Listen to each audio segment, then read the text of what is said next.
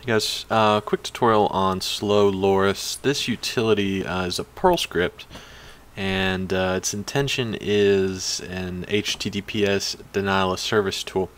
So basically what it does is it will connect to a specified website, and it will open as many connections as it can, and it will hold them open for a period of time. And it'll just basically once it expires, it's going to create a new connection. It's just going to sit there and hold it up. So basically it just eats up all of the available connections for the website and just holds them open. This blocks additional users from connecting to that website, so thus creating a denial of service. So it's a script. As you can see here, I'm using backtrack 5.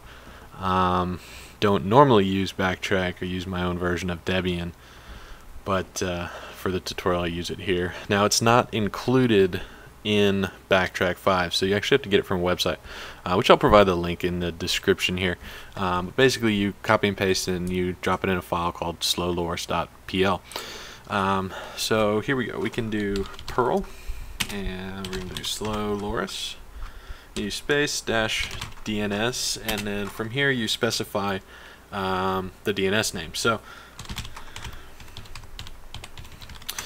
this is the website that I'm going to launch the attack on. This is a friend of mine's website. We actually went to college for security for this. And as you can see, I have it right here. It's a pretty neat little website. Go check it out. Since then, this has been patched, and I can tell you guys basically what needs to be done to patch this vulnerability. So we're going to go ahead and launch it here, and it's going to build sockets. Now, since I was already connected to the page when it launched, I'm obviously just not kicked automatically, and that's not how it works. But if we try to create a new connection,